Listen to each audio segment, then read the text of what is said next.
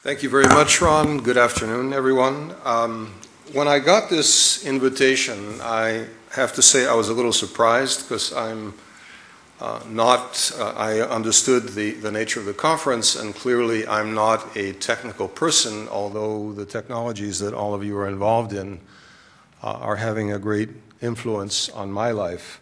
And when I understood the purpose, I was really going to speak to you about what I do and how technology might assist. I was really quite intrigued. So I'm very pleased to share some of that with you this afternoon.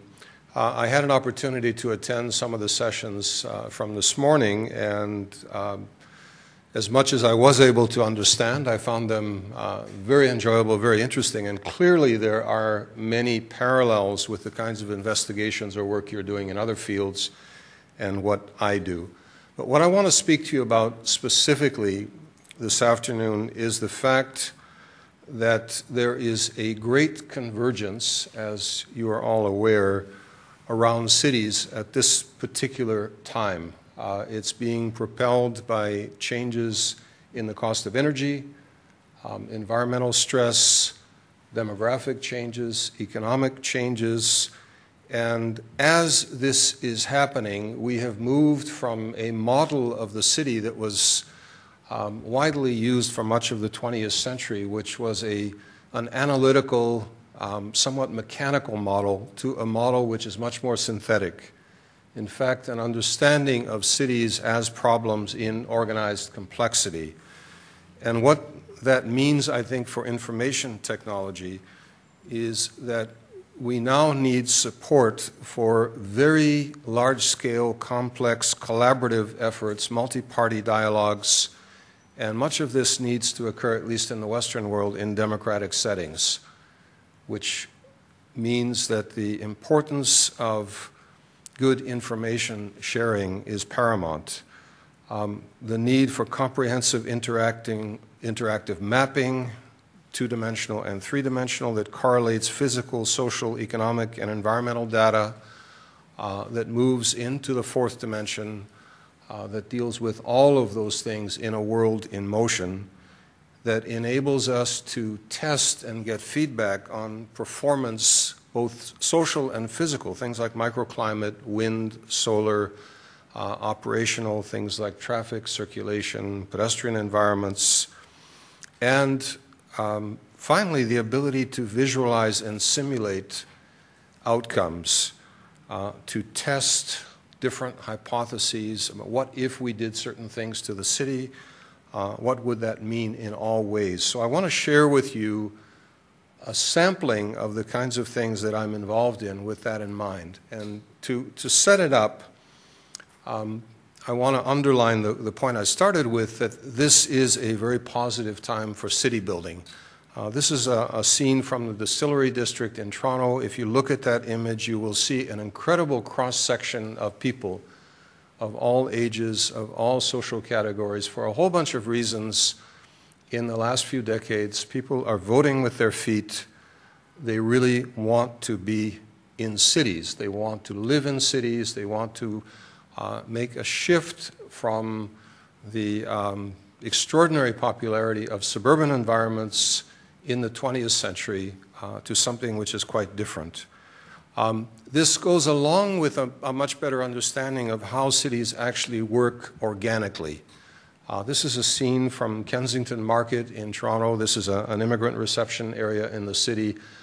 We would not have understood previously from an economic and social standpoint how important environments like this are, where many things are going on in terms of actually growing economies, incubating new ideas, incubating new businesses. So there's a much greater sensitivity to the dynamics of cities, looking past the kinds of simplistic visual analyses that we were doing before.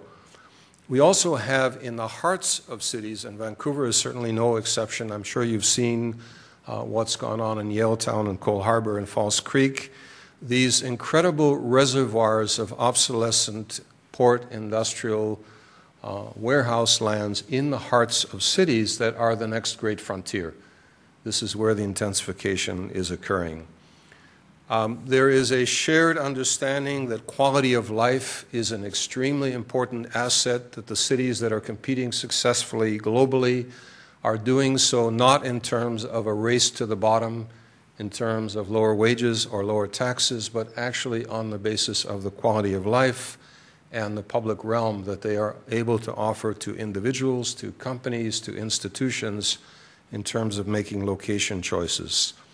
So what does all this mean for cities and for the private sector, my clients in effect, is that the ability to assemble the pieces to deal with complexity becomes the key to success.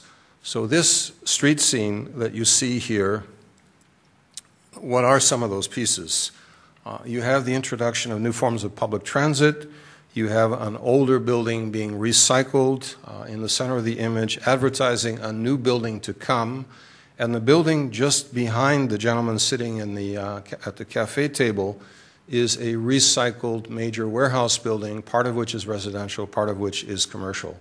The cities that are skillful at choreographing these changes are the ones that will be most successful.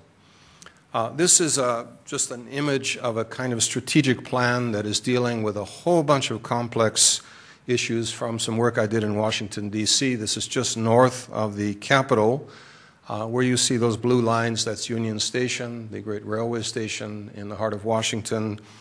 Up at the upper right of the image is the wholesale market. There are a series of neighborhoods who have a great stake in the future here. There was a whole chunk of obsolescent land, a new metro station that had just gone in, and the ability to understand the relationships between all these seemingly unrelated phenomena and conditions, and to portray those interactions in the form of new plans is really what city building is about. So with that general background, let me shift to two serial projects that I've been involved in over the years. One is Boston, Cambridge, and underlying this is a larger societal project which goes back to the 19th century, which is the relationship between these urban areas to the great natural features of this area, Boston Harbor and the Charles River Basin. It goes back to the work of Frederick Law Olmsted on the Emerald Necklace. But in every one of the projects that you see here that I have been involved in, some of which I continue to be involved in, that theme of the relationship between the urban and the natural world has been extremely important, the relationship to these waterfronts. Some of these are public, some of these are private, but I'm going to start with a private one, which is actually fairly typical of the kind of thing that is going on today as we approach these sites, which I like to say have been revealed by the retreat of the industrial glacier, the obsolescence of many of these lands. This is a site called North Point. It was a tidal estuary. It became a rail yard, a sequence that is actually quite common because it was low-lying land, no longer needed as a marshalling yard. The railway and my clients, who took an equity partnership in this, were interested in redeveloping this site, which is right across the Charles River from downtown Boston, as you can see in this image.